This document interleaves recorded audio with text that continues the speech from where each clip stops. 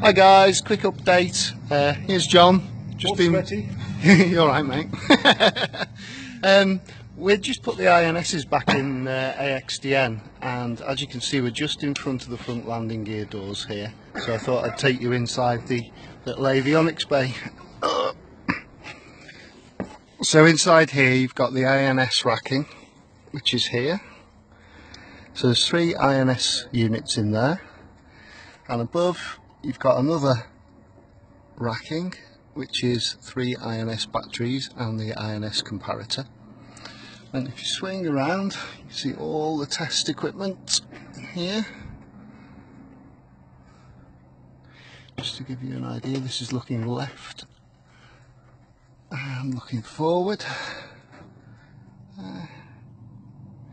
Various breakers, some test equipment.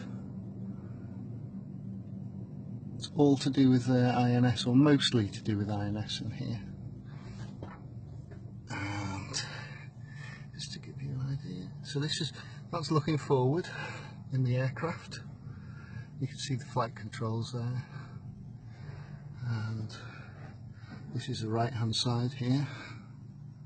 You can see the extract fans for the cooling in the cockpit, various other bits. One interesting thing here is there's a second ground power socket inside this bay for powering the aircraft.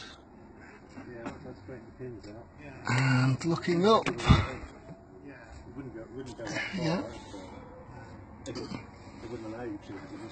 So that's it basically.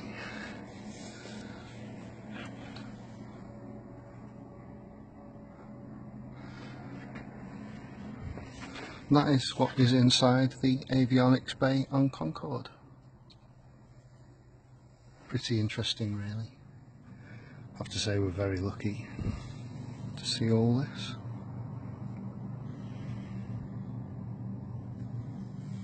That's pretty much it.